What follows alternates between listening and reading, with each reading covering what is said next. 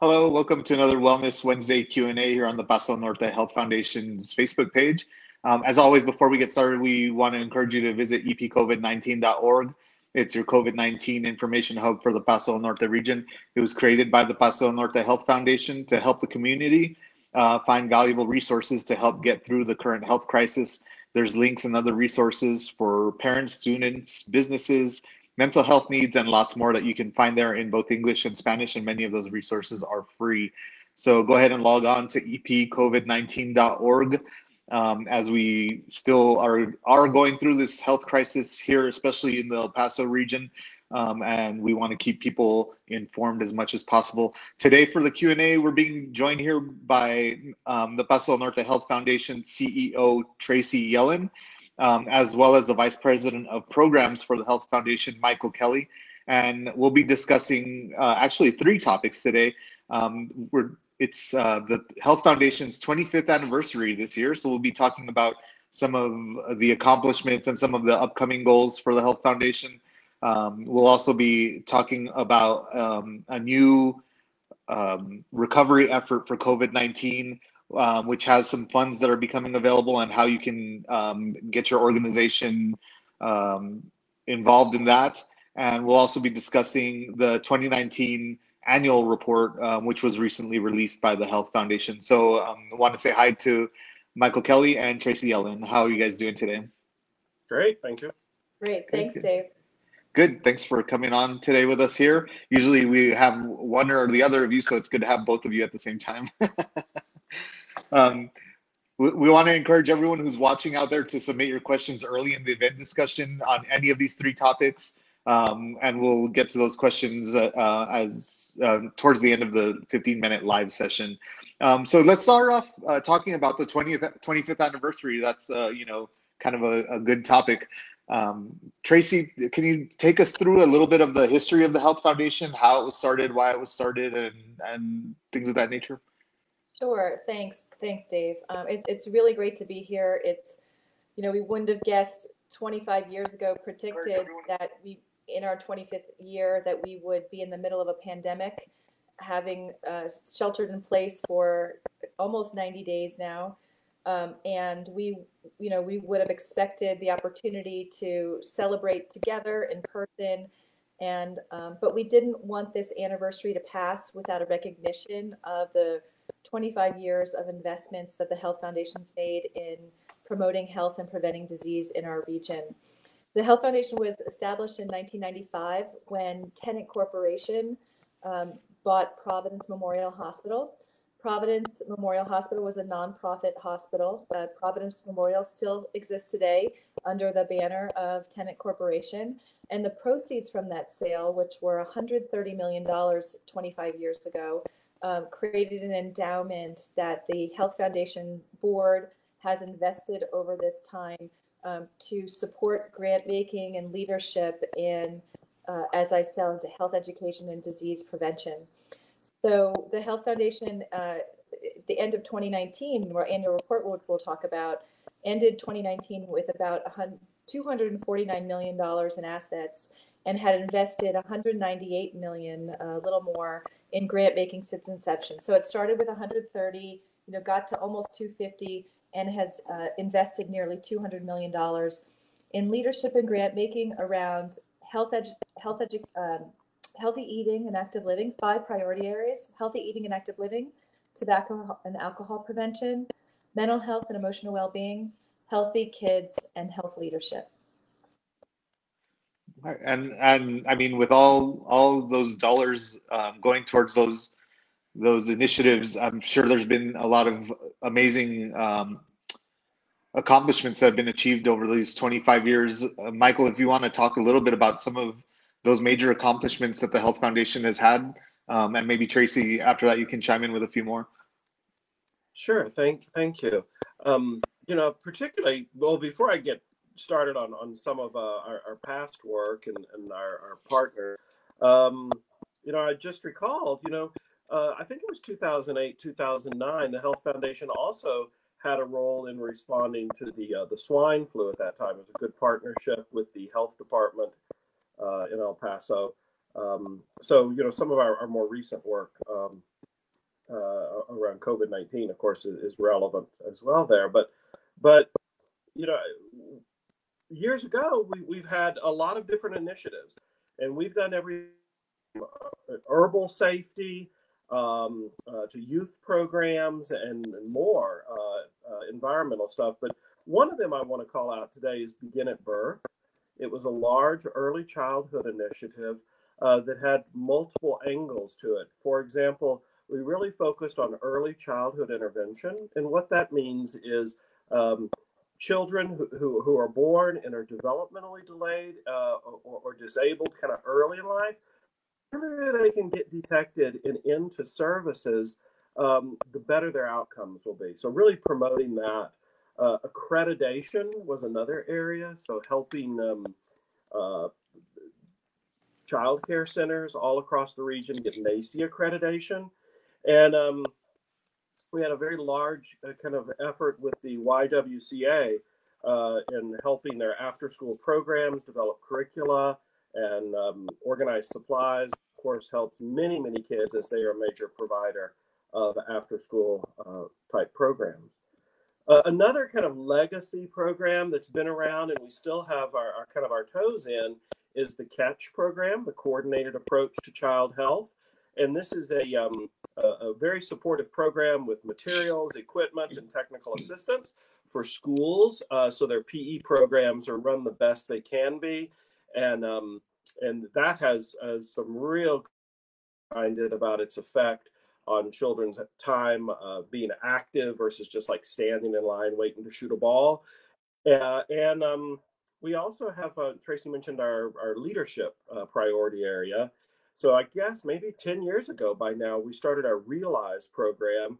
And that is a leadership experience where we, every 2 to 3 years, we take 20 executive leaders and run them through a really intense, about 12 months of coaching, of offsites, of opportunity to share and learn from speakers and reading, to really hone them and take them back so that these already good leaders can excel and move to the next level in the nonprofits. Because of course we have a small staff at the foundation. So if we're to achieve mission, we need strong partners like these nonprofits. So we invest in them. Right. And I know from my personal experience working with the foundation and talking with people involved in all those initiatives, and especially the leadership initiative, it's paid dividends within our community that are much needed. And Tracy, so what are some of the highlights for you from the past 25 years that you've seen? I know you haven't been with the foundation for 25 years, but what are some of the highlights that you've seen and accomplishments that you've seen? Yeah, I'll mention a few important ones. One is investments in smoking policy and reduction. So the Health Foundation over 20 years or more has been involved in a smoke-free Paso del Norte. The city of El Paso is one of the first communities to adopt a clean air ordinance, and we've seen smoking rates in El Paso County decline from 24% to as low as 11%. And now we've seen a correlating decrease in lung disease. So you work on the behavior, which is smoking, and you improve health outcomes. And that's really a good example of how the Health Foundation likes to approach health education and disease prevention. We're now have pivoted to vaping. Clearly, that's a growing problem in our community, especially among young people. And I think you'll see some additional work the Health Foundation is doing with multiple partners on that. More recently, we completed 3.5 miles of trails, the Playa Drain Trail from Escalante Park to Riverside High School, and a master plan to create a 68-mile Paso del Norte trail from one end of El Paso County to the other, and linking into Juarez, and invested in some trail development in Las Cruces as well. Clearly, trails are the built environment, making it easy for us to be active, to walk, have enjoyable, safe places to exercise, and to increase physical activity and decrease sedentary life. All of that we know helps contribute to the reduction of diabetes, obesity, heart disease. Again, you improve a behavior to reduce disease. And then finally, I'll mention just two other quick things. We're so proud of the Health Foundation's work over the last few years in mental health and behavioral health. We were part and are part of a large group of nonprofit, governmental, and other organizations that are part of the El Paso Behavioral Health Consortium in El Paso, the Doniana Wellness Council in Las Cruces in southern New Mexico, and Rotmenas, which is a collaborative in Juarez, really looking at improving access to mental health services. Finally, every once in a while, we will invest in a big idea and something that will be long lasting in our community. And in addition to the programs and efforts we've already talked about, our board in the last few years made a leadership commitment, $6 million commitment to bring a new dental school to our community in cooperation and partnership with Texas Tech. And we look forward to welcoming the first class of dentists or dental students this fall as they begin to come to El Paso to study here.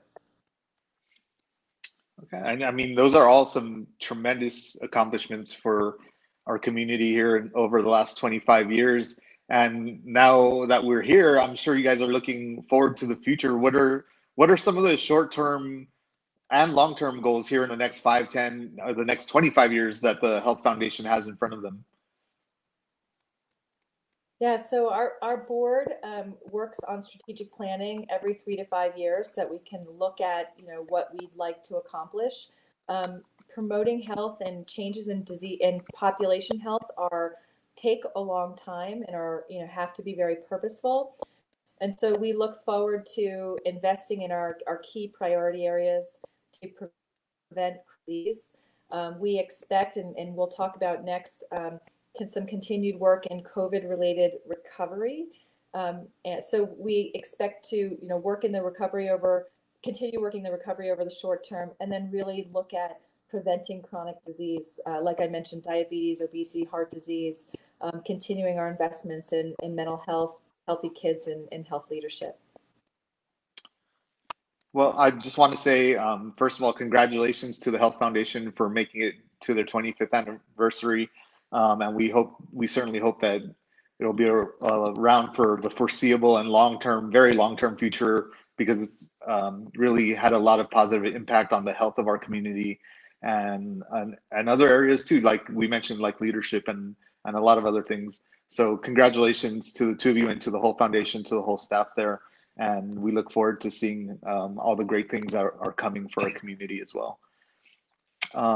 Moving on to our next topic, as I mentioned earlier, there is a new letter of intent available for COVID-19 recovery efforts for organizations that are looking for monies in order to help in those efforts. So, and I know, Michael, you know a lot about this topic. So tell us a little bit about what the purpose is of the COVID-19 relief money that are available, and how they can, and about the purpose of the LOI. Yeah, so thanks for the question. As in any kind of call for letters or call for proposals, there's a lot to be known. So this call for letters of intent is to give nonprofit organizations in the Paso del Norte service region, southern New Mexico counties, and Juarez, an opportunity to give us their ideas as to how they may help themselves or the systems they work in recover from this pandemic, prepare for a future crisis, including another pandemic or surge, and perhaps transform their organization or system. So that's a lot there. And we have a series of seminars planned. And if they list our website and go to our grant center, they'll see that they can register for some seminars where we'll take the sufficient time. I think each one's about 2 hours long to really walk through what do we mean by this recovery, preparedness, and transformation for the nonprofit sector. It's very unlike kind of like government relief funds or paycheck protection or something like that. This is supposed to be a little more strategic and helping the nonprofits take some steps in the next few months or even years. Okay. I do want to make sure that I mention that if there's anyone out there watching now who's representing an organization who's thinking about submitting for this COVID-19 relief grant money, that if you have any questions here in the Facebook Live, go ahead and drop them in the comments and we'll get those answered for you. And if you're watching this afterwards, after this is live, it'll still be on the Facebook page. If you still have questions, go ahead and drop the comments there. Drop your question in the comments, and we'll make sure that we get back to you and answer those questions for you. And we'll drop a link here in the comments too, so that you can see the Health Foundation's webpage and where you can go for more information on this LOI and how to apply for those monies. Michael, can you give us maybe some examples of where that money could be used? Sure. So when I think about recovery, I think about the next few months and training staff for the digital world, because we're all going to be in that more. I think about changed funding streams. A lot of organizations are going to have problems holding galas. So how do you quickly adapt and recover there? I think about communication strategies around reopening. How do you really talk to clients and say, we're doing things differently, but we're trying to be safe and the like. So there's some examples in recovery. In organizational preparedness, organizations, many of us were caught not fully prepared. So disaster preparedness and response plans need to be in place for nonprofits. Business continuity plans, including financial planning. We don't know what's going to happen in the future. And, I don't think anybody really knows what the economy is going to look like.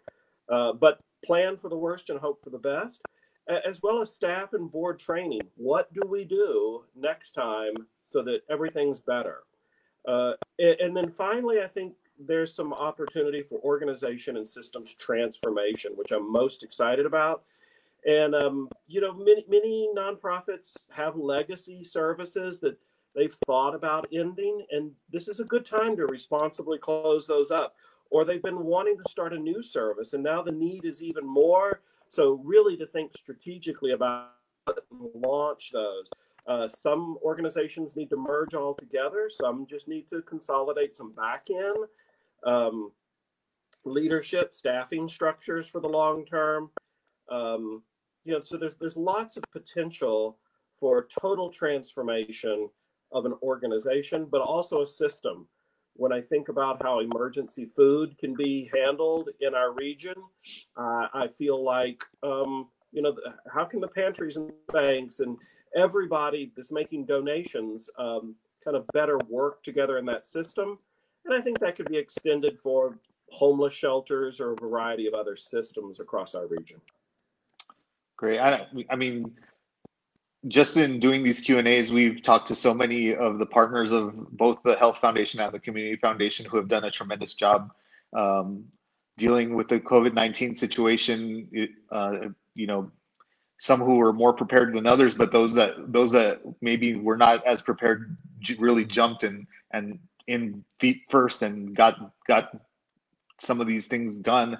And also recognize that some changes need to be implemented, and some of those changes could be useful in the future. We talked to a lot of partners about how some of these changes have really pushed them to implement some stuff that they had been putting off for a while. And I think that this grant money will also go a long way towards achieving some of those goals for them.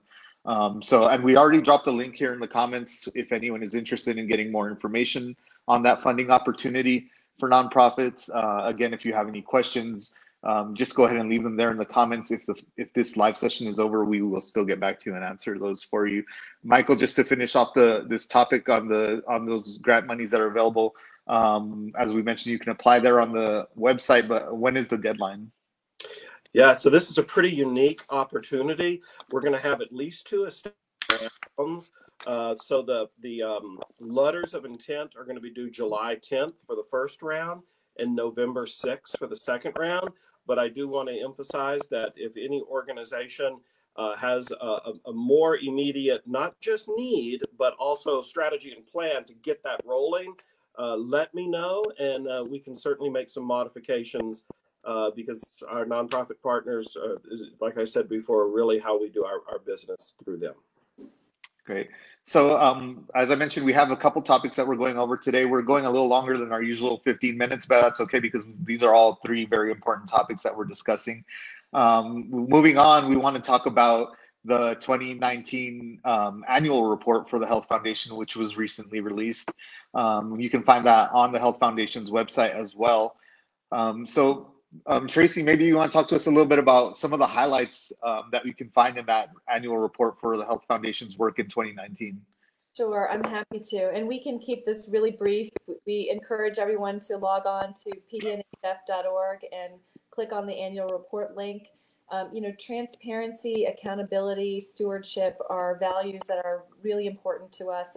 And so we want to make sure that we provide an accounting of all the funds spent in the previous year, how those funds were spent, and so how were they allocated by Health Foundation priority area, what kind of grants were made and who did they go to. We invested $11.67 million last year in grants and charitable projects with 75 different organizations. And so you can find highlights of accomplishments from 2019 and stories of partnerships with all kinds of organizations and the detailed listing of how the funds were allocated.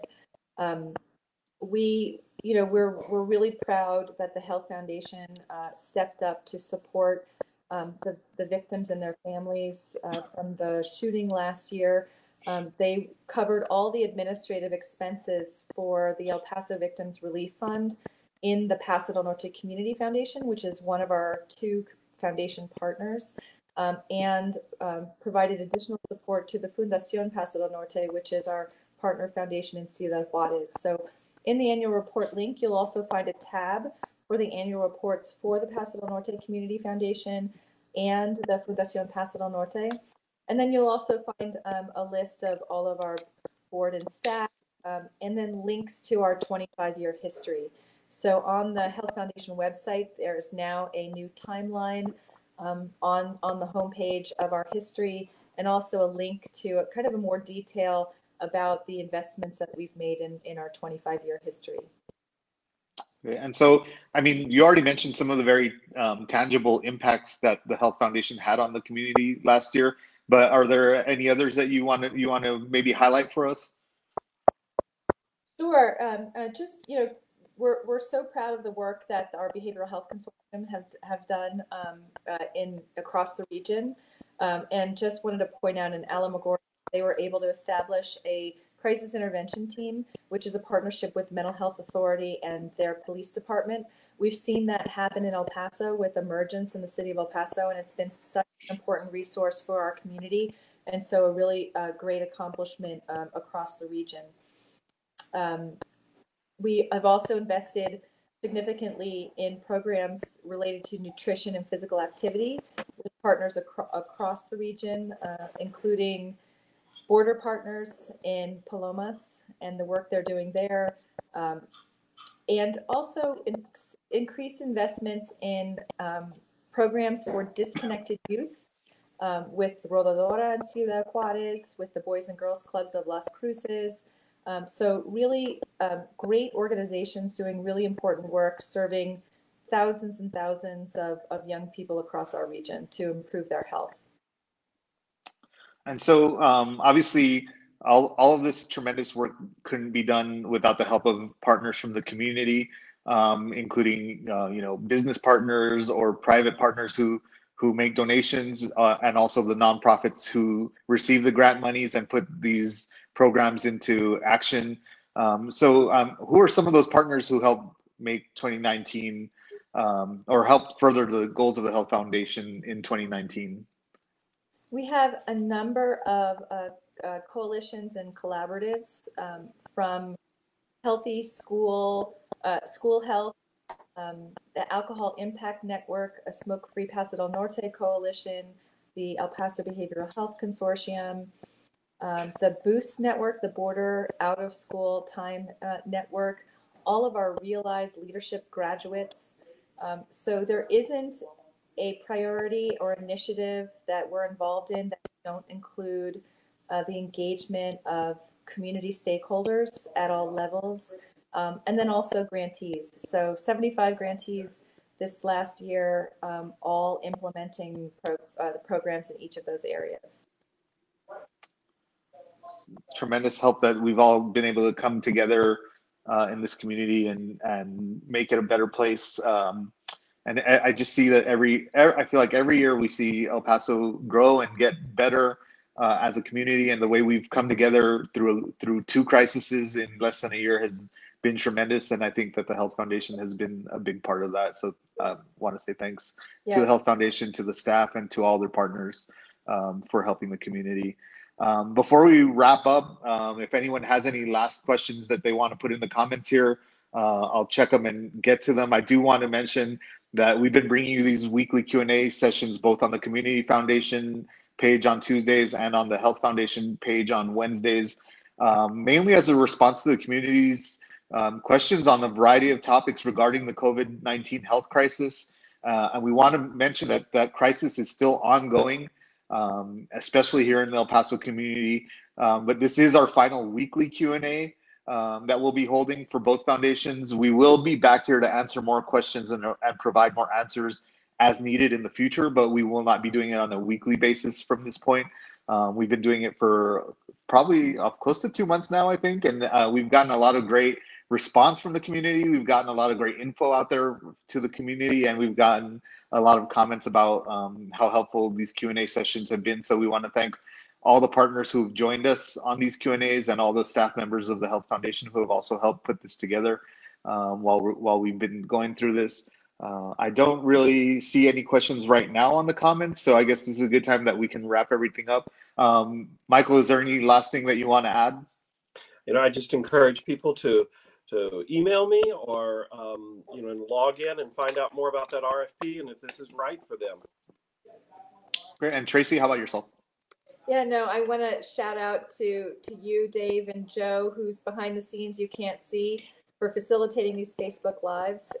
It's been such an important way for us to connect with the broader community as we aren't able to meet in person. Clearly, we are learning things about doing work in this new world, in this new way. And usually we are together in our offices downtown, and now we are together via Zoom or via Facebook in these multiple avenues. So I really thank you all. I thank our entire board and our team for being so collaborative, and encourage anyone with any questions or comments or input or feedback to please reach out to us.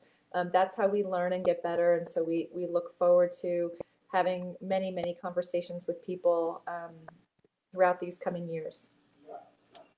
Definitely. And as I mentioned, we look forward to doing these again in the future if needed, and as needed. I'm sure we will be back on here at some point. We've learned so much from doing it. We started off, we were all new to this, and we somehow have become almost professionals at putting these lives together. It's kind of a shame that we're ending them at this point, that we've gotten so good at it. But we have a lot of important work to do out there in the community. So we thank you, everyone, for joining, and thank Michael and Tracy again for being here today. And we'll see you next time.